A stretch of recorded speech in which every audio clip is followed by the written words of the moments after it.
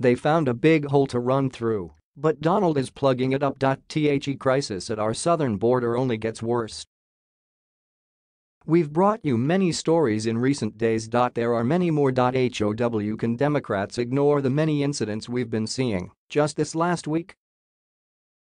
And they caught 7,000 in just the past week. Democrats don't think this is a crisis. According to reports, 50% of all arrests along the border happen at the Rio Grande Valley. At the current rate, this sector will reach a staggering 240,000 for this fiscal year. Clearly, the problem is only getting worse. What happens after that? These people are processed and returned over the border. But without a secure barrier, what's stopping them from trying again? And again? And again? Eventually, they will make it across, don't you agree? The United States is facing a mass exodus from the South into our country.